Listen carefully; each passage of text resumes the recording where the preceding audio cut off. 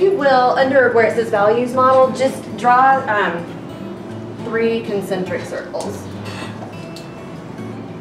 Okay, so if this is sort of a person or a personality, so, you know, at the core of all of us, we've got our values, right? I mean, we know what is important to us.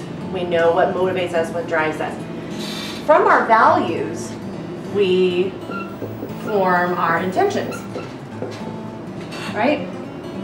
So I love my husband, I value him, therefore my intention is to behave in a way that demonstrates that, right? Do I always? I don't know. Do y'all in your primary relationship? No. Sometimes I act like I don't value him very much, right? We don't always. But so if our values are here and they drive our intentions, and then our intentions drive our behaviors, what is the only thing that other people see?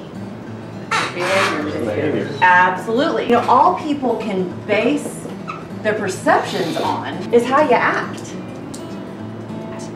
And so that's when we get sideways, is when our behaviors, either inadvertently or because we've gotten lazy and we haven't, you know, been diligent about taking stock and about, you know, reflecting on how we are behaving and whether or not we're living in a way that represents our values, when it slides, that's when we can get in trouble.